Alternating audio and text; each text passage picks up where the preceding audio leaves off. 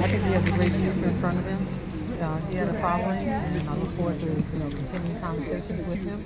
And I thank him for the endorsement. What does the fact that he endorsed you Josh he's asking his supporters to endorse you, what does that mean to you, and why is it so important? I think for anybody in a race, when someone steps out and endorses you, it says that you're headed in the right direction. And I'm grateful again for the endorsement. And my message is about moving Baltimore forward and not backwards. My message is about how we have great schools. My message is about how we reduce crime. My message is about being inclusive. My message is about how we make sure that ex-offenders in this city get the right to not only vote, because we've done that, but get the right to live productively in our society and our communities. And my message is about how do we help the least of us while we help all of us.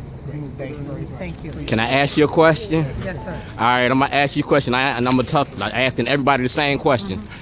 You got a crime plan, correct? Right? Reduction. A crime reduction plan. Does your crime plan include white-collar criminals and political corruption? Absolutely. All right?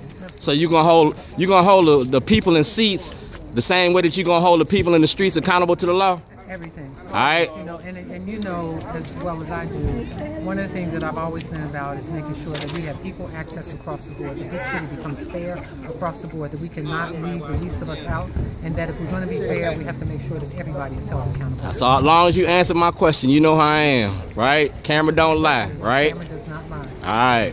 Hold you to that. Because whoever be getting mad get to deal with me on their day. You know how that go. Whoever I deal with you anyway. That's right.